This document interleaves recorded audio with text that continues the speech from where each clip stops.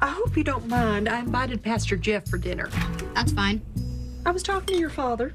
What's the occasion? No occasion, just thought it'd be nice.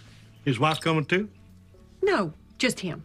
They having problems? He's just coming to dinner, that's all. You two having problems? Are we? No. Pastor Jeff's wife is so much prettier than him. It's like Barbie married a turtle. Hey, here's a fun idea. How about you and Sheldon have dinner at Meemaw's tonight? All right. What's he doing here? Y'all getting a divorce? No, he's just here for dinner. Oh. Welcome, Your Holiness. I thought you were hanging out with Veronica tonight. We were supposed to, but then she invited a bunch of her choir friends over, and it turned into a stupid Bible study. No offense. None taken? Honestly, I do not understand the female mind. Do something? Georgie, why don't you go eat dinner in front of the TV? No, it's all right. Sounds like Georgie's having trouble navigating the perilous waters of a relationship. Believe me, I can understand. You having problems with your hot wife?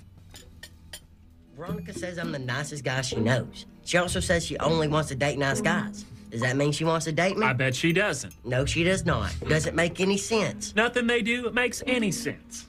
I know. Mary, George, I can't thank you enough for this. It was our pleasure. So, Pastor, are you going to try and talk things out with Selena? Well, we're really not on speaking terms, so I'll just be heading back to my office, sleep on the couch. That's ridiculous. He can stay with us, can't he? I guess that'd be okay. Of course it would. Oh, I couldn't possibly impose. Sure you could. In fact, you can take my room. Well, y'all are too kind. Hey, little man, how you doing? You smell like cigarettes. You're fun. Do you know what this binder is? It's a record of donations people make to the church. This data could easily be transferred into a computerized spreadsheet. Why isn't it? No idea.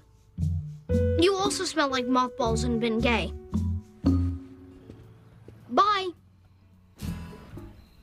Mary doesn't tell you things about us, does she? I'm not at liberty to say. But she does, doesn't she? Yeah. Yeah.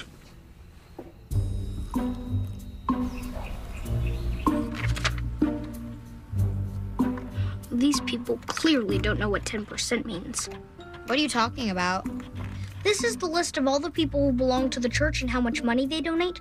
Dorothy and Fred Nelson gave $1 last week. So? They own the Piggly Wiggly. They can afford to give much more. Weird. You say Piggly Wiggly and suddenly I'm hungry. Tell you how much to give. But I can tell you the Stuckies stepped up for $1,000.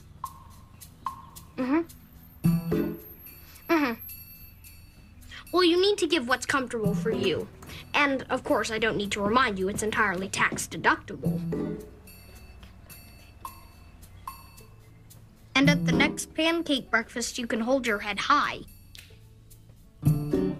Thank you. That's very generous. Goodbye. The pancake line closed it. We are so going to heaven.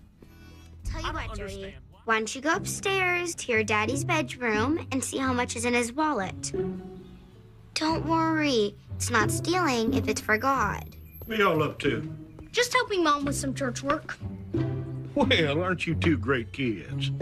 We like to think so. Really? That much?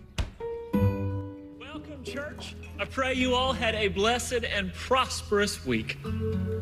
I'm excited to share with you what the Lord put on my heart for today. I'm surprised you're here this morning. Hey, gotta support my pal. The renewal of faith is something that happens over and over. When you have faith, You need to move fast, officer. He's not going to be on the market for long. Roger that. for so many months, our little parish has been struggling financially, but by the grace of God and His provision, we have received the most donations in church history. Praise Jesus! So it's all Jesus? We don't get any credit? We need to start our own church. They don't pay taxes. It's a very sound business model. About